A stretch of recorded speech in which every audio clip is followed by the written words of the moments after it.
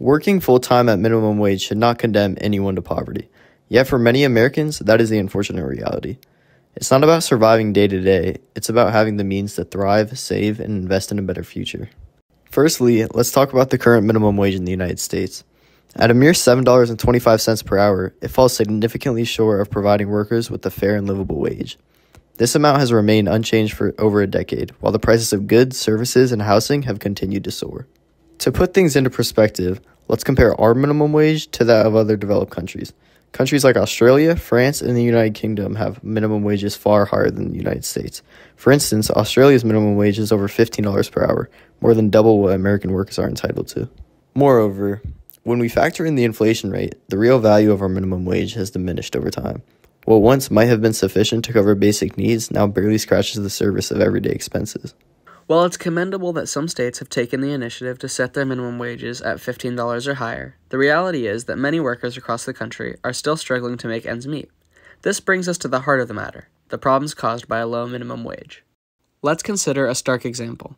How many years of saving, after deducting living expenses, would it take for a minimum wage worker to afford a college education, something often associated with the American dream?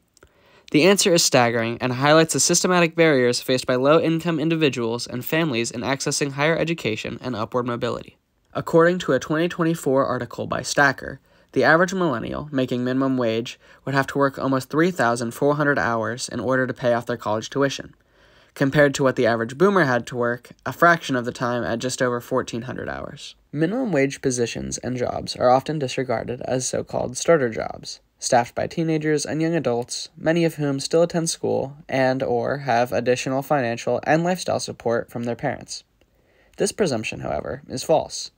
In 2021, it was found that 60% of fast food workers alone are over the age of 20, and 1 in 5 are over 35.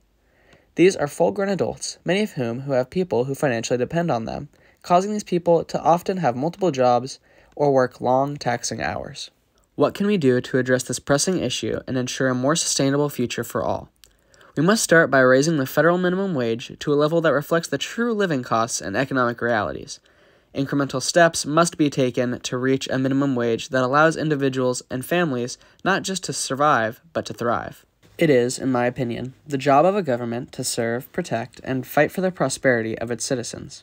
However, under the current governmental statute of federal minimum wage, as well as the lack of basic public services such as healthcare, affordable housing, and access to food, which most other first-world countries provide, the government isn't providing us with the tools that the vast majority of U.S. citizens not only need, but deserve. It's time to acknowledge that a working wage should be a livable one. By raising the minimum wage to a level that provides a fair and livable income, we can create a more just and prosperous society where everyone has the opportunity to succeed.